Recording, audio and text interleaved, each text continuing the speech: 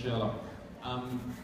So, given that I'm nearly 140 years old, this means the relationship, right? Or the suggestion that there might be, or could be, or should be a relationship. Am I correct? Just making sure I'm answering the question that you want. I haven't seen much in the series that suggests there could be or would be. But I might be missing the signals. So. I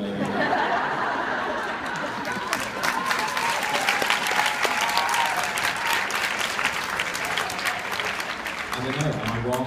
Am I blind? Am I blind to love? Is it better?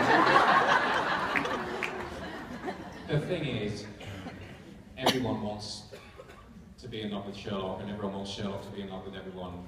So I can't see that it would be a good idea for Anderson and Sherlock to get it together. He nearly kissed Moriarty in that kind of fantasy sequence on the roof. Did he like that or not like that? And of course he did kiss Molly in one of the other...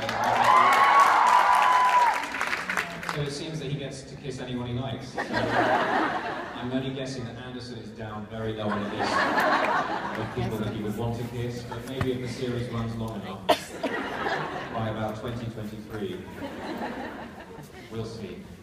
What do you think of the idea?